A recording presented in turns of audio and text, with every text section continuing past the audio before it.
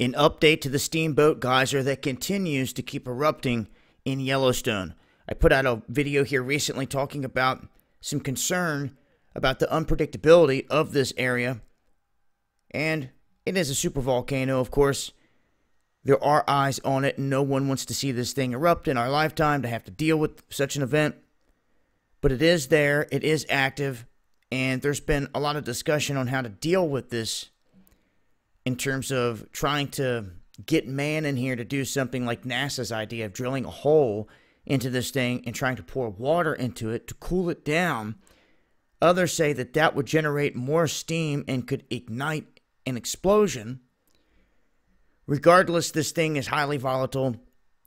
It is constantly in motion, and as of right now, the Steamboat Geyser has erupted again. Now, at this point, it's going off every 6 to 8 days. And before, this thing was completely dormant up to around 2014, or ever since 2014, they say. So since 2014, there wasn't hardly any activity. Now, all of a sudden, this thing's springing to life. And this is right around the same time that we have witnessed a lot of volcanic activity around the globe in terms of what just happened in Guatemala. Massive eruptions. Taking people's lives down there and covering large areas with massive amounts of ash. And then we have the situation that is ongoing in Hawaii. As you can see here, this is a look at the volcanic dome, the caldera in Hawaii.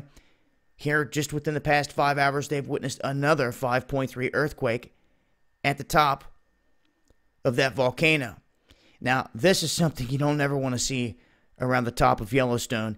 And fortunately, we don't see that kind of swarming activity around Yellowstone. We have seen some swarming, but as of right now, I just want to keep track of all these geyser eruptions, seeming that they're stating that they're pretty abnormal, how this whole thing kind of popped up out of nowhere.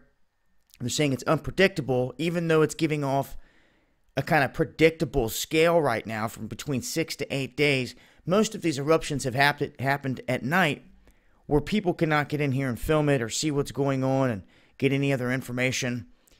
But there is a clip here from June 4th where individuals did catch this during the day, if you want to see exactly what this venting process looks like there in Yellowstone. But this is the latest in terms of eruptions. Wanted to keep track of it. If we see number 10, I'll let y'all know. Make sure to follow me on Twitter for the latest updates. I'll leave links below. This has been Dabu7. Much love.